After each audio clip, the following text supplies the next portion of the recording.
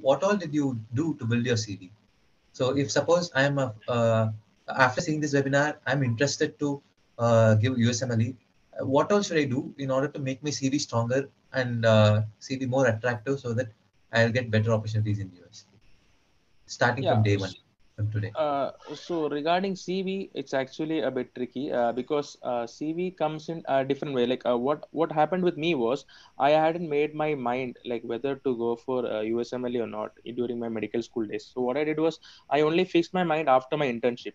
But somewhat lucky for me, I had been actively involved in all the events that has been happening in the college and uh, luckily I had some things in my account. So like I was the organizer for my events in college because I wanted to do something in college. I like I'm a person like who gets bored sitting idle.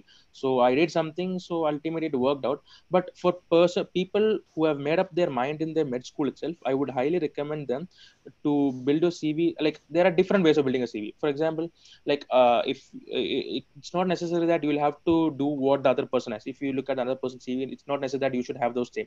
Like for example, if you are in first year or second year, you can volunteer for the ICM or STS so that you can have an exposure and you can get involved in research projects.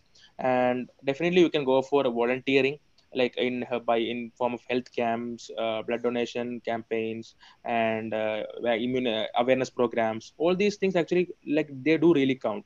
And you can do what to say, there are a lot of opportunities that you can do, you have to improve your CV.